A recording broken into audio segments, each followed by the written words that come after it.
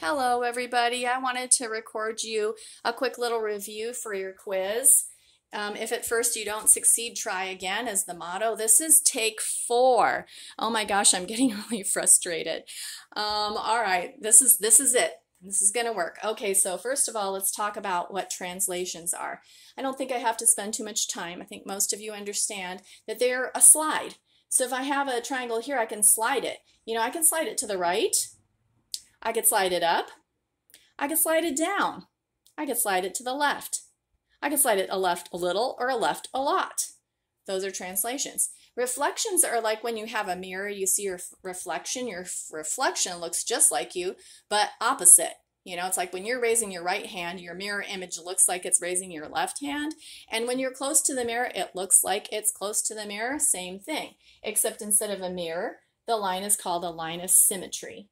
So if I have a triangle like this, when I reflect it, I'm going to use the y-axis as my line of symmetry. When I reflect it over the y-axis, it looks the same shape, but it looks opposite, but it's still the same distance from the y-axis. Like this point is still 1 away from the y-axis, and this point is still 3 away.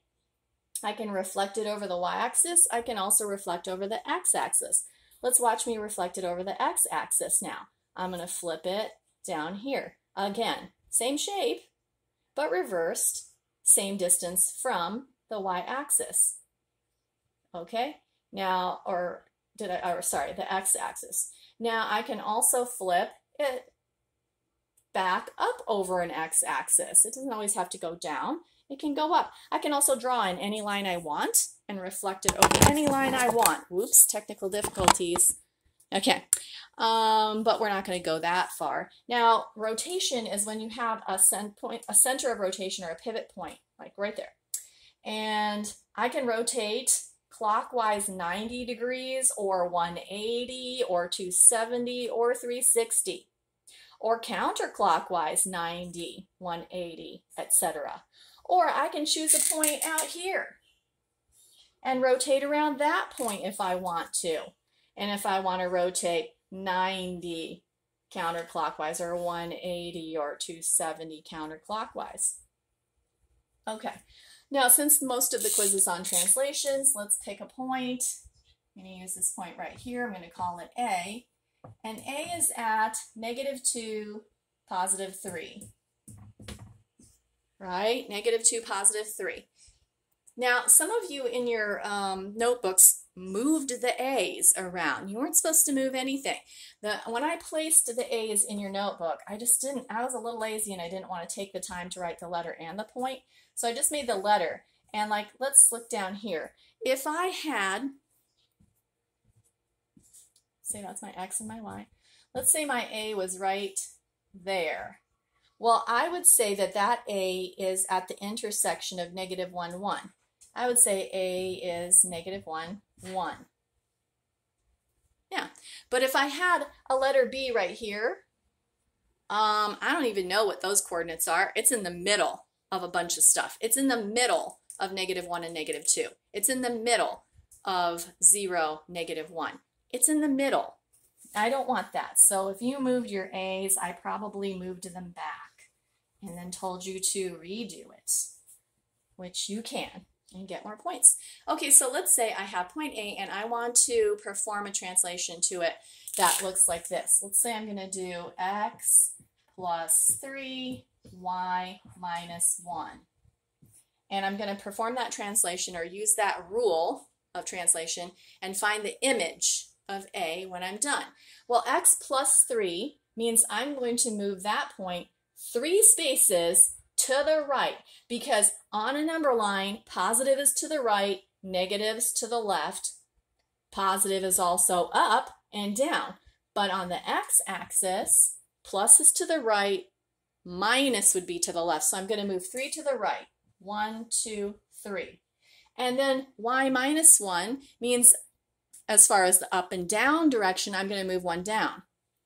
Down 1 puts me right there. That's where my image would be. So my image, A prime, would be at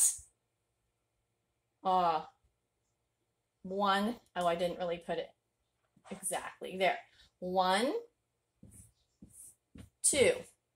It would be at 1, 2. Okay? So you can use the graph to do it. I think all of the questions, no, some of them don't have a graph on your quiz. So you're going to have to use the numbers. So remember how I showed you in class. If you have -2 plus 3, it's +1. If you have +3 minus 1, it's 2. So if you have a picture, then you can count it out or figure it out. If you don't have a picture, you're just going to use the numbers like I just did. Okay, let's try another one.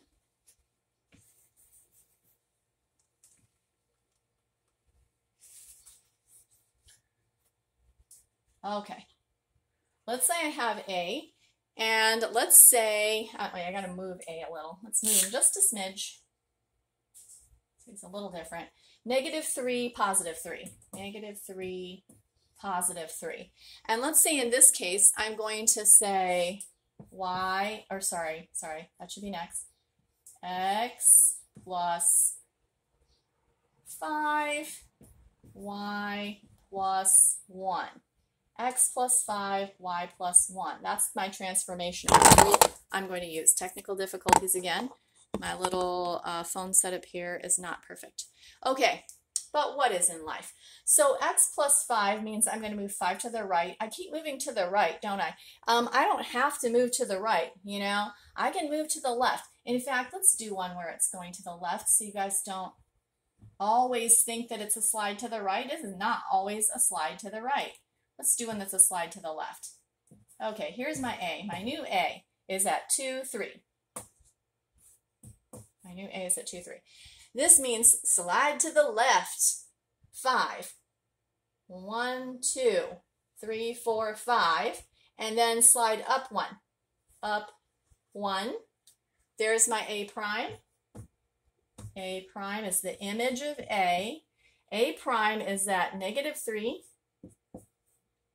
4. All right, I can also do it with the numbers. 2 minus 5 is -3. 3 plus 1 is 4. Oh, you can't really see that 1.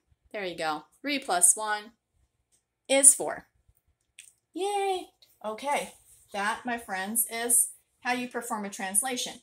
Now, let's just say that they gave you 2 points and they want you to tell them what happened.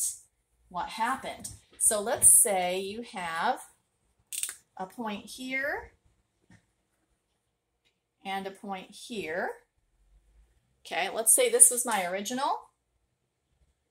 This is my original. And it goes from here, which is 4, 1, to here, which is 1, 1. That's my image, A prime. So it started there, and then it slid to there. Now, you know what? It slid, you can think of it 2 ways. You can think of it as going to the left and then up, or you can think of it as up and then over. But either way, it moves 3 to the left. 1, 2, 3 to the left. And the way we signify that 3 to the left is x minus 3. So 3 to the left, 1, 2, 3, and then 1, 2 up.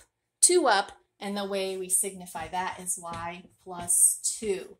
So I could say, well, I moved it 3 to the left and up 2. If I was using words, I'd say it moved 3 to the left and up 2, or I could say x minus 3, y plus 2.